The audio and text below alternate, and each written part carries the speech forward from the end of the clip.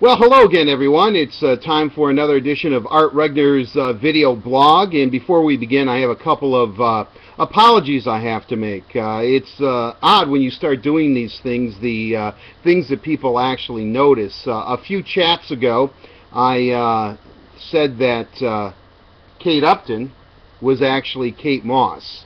And I've heard about it. I've apologized to Kate, and trust me, she's accepted. So you don't have to get all upset about that. Secondly, we're going to talk football today, college football, Michigan State and Michigan. As you can see, the Sports Corner, we're adding to it every day.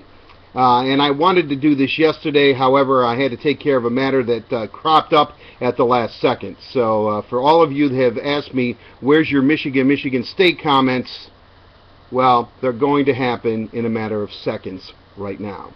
So I just wanted to apologize to Kate Upton, and Kate Moss for that matter, and of course everyone that was expecting to see this yesterday, even though they're going to see it today instead. Well, anytime I talk about Michigan State, of course, being a graduate of the University of Michigan and having an undying love and devotion of Michigan, especially its football team since childhood, people can't think I can be objective. And that's really the furthest thing from the case. I really do have respect for Michigan State University, and the fact is, being a Michigan fan, I really don't care that much about Michigan State University, and I think that's where the crux of this whole problem lies, is that Michigan fans believe that Michigan State fans are obsessed with Michigan when they should only care about their school, and of course Michigan fans are arrogant because they don't even have the audacity to admit, or they have the audacity because they claim that Michigan State is irrelevant in their lives, and that state really doesn't mean anything. They're not even a rival. Michigan State is obviously a rival of Michigan, but they're not Ohio State. They're never going to be Ohio State. And for those of you that think moving the Michigan State game to the last game of the year instead of Michigan-Ohio State, you're dreaming. That's never going to happen. It's never going to happen. As a matter of fact, you should be happy as a Spartan fan that Michigan and Ohio State want to play each other every year. They're the division rivals, or crossover rivals, because your crossover rival from the Leaders Division is Indiana. That's a guaranteed win 19 out of 20 times. Maybe one time the Hoosiers will get their act together and might compete with the Spartans, but give me a break. Let Michigan and Ohio State have that. It doesn't have anything to do with you, and don't move that game to the last of the season. I understand, there'll be more drama, there'll be more drama. Well, let me give you this scenario.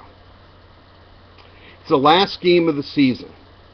Michigan's playing Ohio State, and for sake of argument, let's just say that you're playing your rival from the other division that you play every year, the Indiana Hoosiers. You each have one conference loss, the Wolverines and the Spartans. Unfortunately, the Spartans losses to Michigan, and Michigan blows a game to Purdue that they should have won. So it all comes down to the last game of the season. Michigan's playing Ohio State. You're playing Indiana. Let it go. Just let it go. Now, of course, the big talk heading into this college football season, a week from tomorrow, because this is Thursday, we find that Michigan State will be hosting Boise State, the Broncos, a team that I have followed for years because they're pretty exciting. And Michigan will open a week from this coming Saturday in 2 days in the Jerry Jones Classic, or whatever it's called. They're going to be wearing another uniform, another alternative jersey for Michigan. Great job. But they'll be playing Alabama. Well, Michigan is rated higher, I guess, in some polls, although if you look at it, I think the Spartans are rated higher in other polls as well. But I guess the two that count, the coaches poll and the AP poll, Michigan is 8th and Michigan State is 13th. Well, let's just say it plays out like many people think it's going to play out the first game of the year, with the Spartans, who are undefeated, I believe, the last 2 seasons at home, take care of business and beat Boise State. Michigan plays a real tough game against Alabama, but loses. Then what do the rankings mean? Nothing. They don't mean anything as it is right now. So please, Don't be so obsessive about Michigan being rated higher than Michigan State. Michigan has the name. They're always going to have the name for at least a couple of more generations. But Mark D'Antonio's doing a great job. He's turned it around. And you know, the funny thing is, as much disdain as Coach D'Antonio has for Michigan, and trust me, he hates Michigan.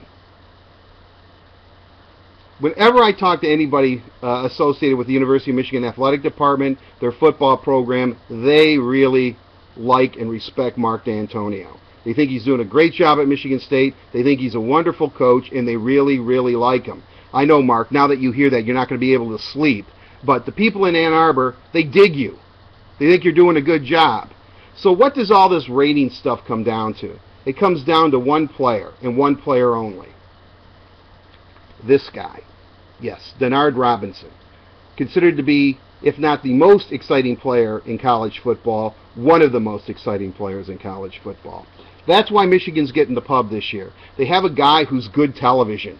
He's great television. I have never seen a player in my life, and I've seen a lot of Michigan football players, and I've seen a lot of college football, a player who can be absolutely horrible and terrible and not even look like he belongs on the field, especially at the quarterback position, suddenly ignite a team. I still can't believe that they beat Virginia Tech last year in the Sugar Bowl, and Denard did not play very well. And then the last, 5 minutes of the Notre Dame game, he came to life. I mean, he's a special talent. He's a special player. Nationally, he's very well known. Nationally, Michigan gets the pub because of players like Denard Robinson. So, my advice, let it go, state people. Just let it go.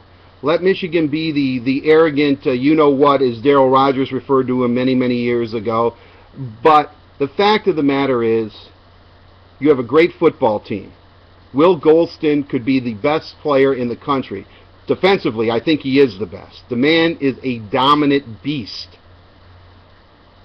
Unfortunately, because he plays defense, and Denard Robinson plays offense, and one goes to Michigan, who has won more college football games. I think they've won more football games than any team that's ever played, including pros.